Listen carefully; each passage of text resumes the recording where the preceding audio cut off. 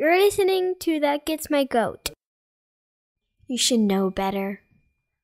Thanks for listening to DuPoReMo for today. See you later, folks. Oh, crap. Was this a DuPoReMo? I didn't even let people know. And we're back. On Friday, they were showing Robin Hood Men in Tights at the clinic.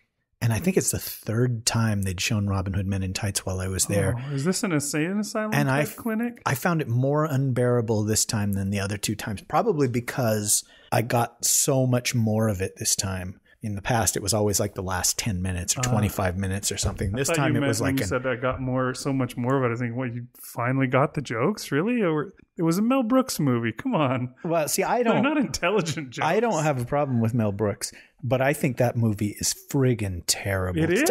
So unfunny that it's one of those... You take away any award he might have gotten for the producers, he might have gotten for Blazing Saddles, stuff like that. History of the World Part 1. Frankenstein. Because it is just sub-moronic. And like all of the dancing, the river dancing jokes and all that happy horse shit. I honestly cannot imagine anybody thinking that was funny. And I usually, maybe I'm like that all the time because that's how I am with the Mad TV or whatever it's called thing where I'm just like, wow, that is friggin' anti-funny, dude. if there's an opposite of funny, that's what it is. Anyhow, at the end, like Dick Van Patten comes out and he's the Abbot. And it's like, good morning, Abbot. Hello, Abbot. And then this guy goes, hey, Abbot. And he goes, I hate that guy. And they actually play that moment twice in the film. And when it finally ended, they put on Young Frankenstein. And this guy stepped over, one of the guys that works there. And I was like, oh, why couldn't you have done this in the opposite order? Because this movie I actually like. And he's like, this one, Young Frankenstein? Oh, I think this movie is terrible. And I was like, terrible after Robin Hood Men in Tights? And he says, oh, I really like Robin Hood Men in Tights. I laugh every time. What line? Guess what? Hey, Abbott. I laugh every time that guy in the crowd goes, hey, Abbott. And I wanted to either kill this guy or die or have it to be some ritual murder suicide pact, because I hate Men in Tights more every time I see it, because the things that maybe I once found funny, I no longer find funny. And the things that I found unfunny the last time are way unfunny now. I bet that movie made a fair amount of money just because of that kind of anti-hype feeling that you get for anything that's overhyped.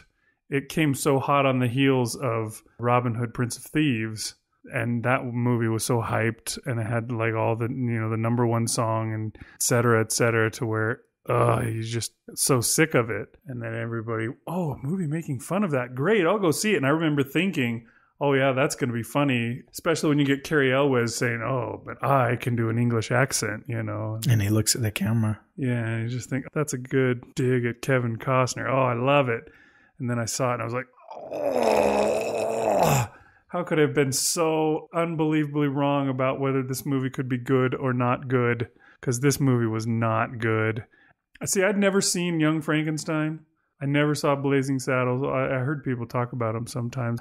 I never saw Spaceballs, which some people seem to think is really funny, but I never even found the little bits that they showed on commercials and stuff to be funny myself. Well, Spaceballs is that joke translated into German that would kill the enemy compared to Men in Tights. Probably.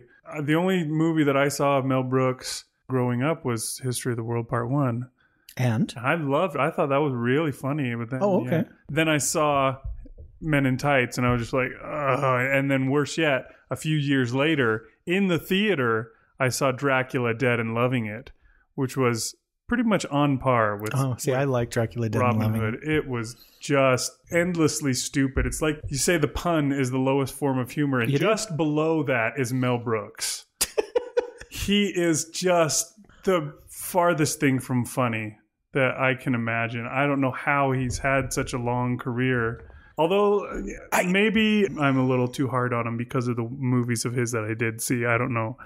I have to give him some credit because I thought History of the World Part 1 was really funny when I was a kid. I mean, I must have been like 8 years old or 10 years old when I saw it. So that does kind of give you the idea of the level of humor that Mel Brooks is aiming for generally.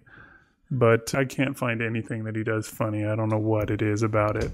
It's kryptonite to me. Okay, well, we do talk about the things that I find kryptonite-esque all the time, so it's only fair that we mention stuff for you. Yeah, maybe someday if we ever do our deal breaker things, I can mention Mel Brooks. Sure, Mel that's Brooks fair. is involved.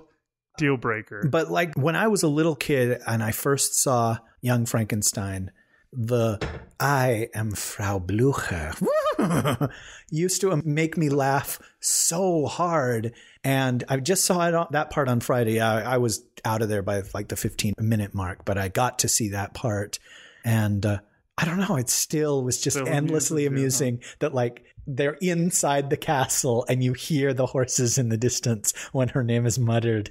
Oh gosh, I love that. But I guess everybody has their own sense of humor barometer kind of thing. And I've told, where did I tell the story of us watching Monty Python and the Holy Grail in my very first film class at junior college?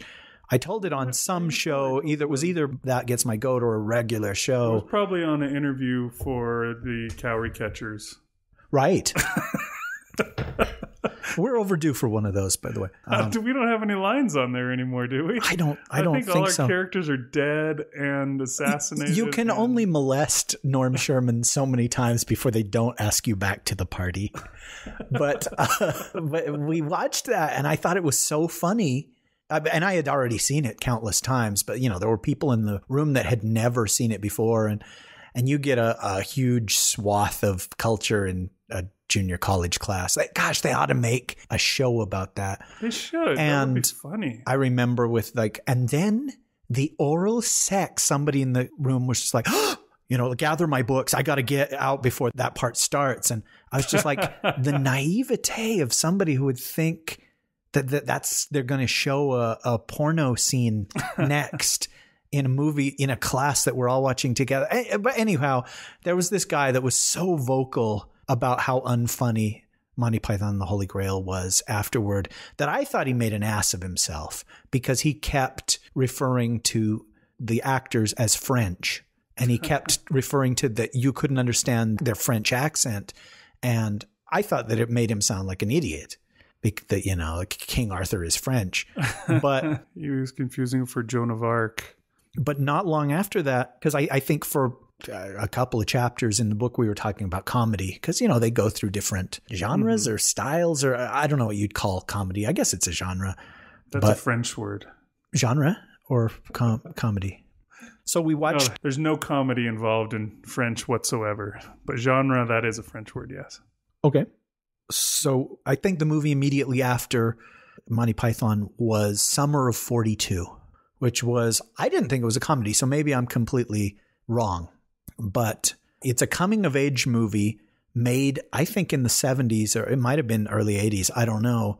But it's basically a, Wonder Years kind of thing, looking back when this kid was a teenager and he had sex for the first time with his teacher, who was a John Houseman type. No, it was a, like a young Kathy Bates.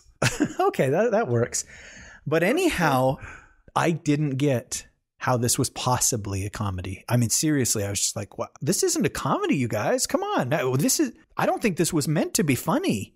I mean, is American Graffiti a comedy? And they all looked at me like, all right, let me try to think of the equivalent of American Graffiti for today's audiences. What how about Regarding Henry? Is that a comedy? And the guy's like, he was a lawyer and he got shot. Anyhow, it was one of those things where... That was funny because the squirrel got dead. Oh, that's an Up reference, isn't it?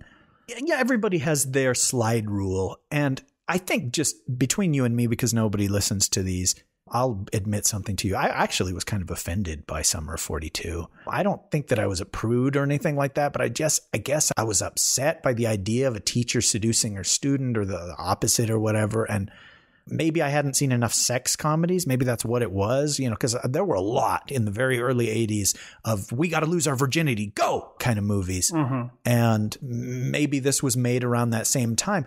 But I think up to that point, all of the comedies like that the guys would fail to lose their virginity. They'd try, and there would be all sorts of hijinks, obstacles, comedic obstacles put in the way to keep them from losing their virginity. There's a lot of movies like that, right? Where it's just like, okay, we're going to go to the whorehouse. We've saved up all of our money all month and we're going to go to the whorehouse and we're going to lose our virginity. Yay. And they drive and they get a flat tire and then they run out of gas or whatever. And they finally get to the whorehouse.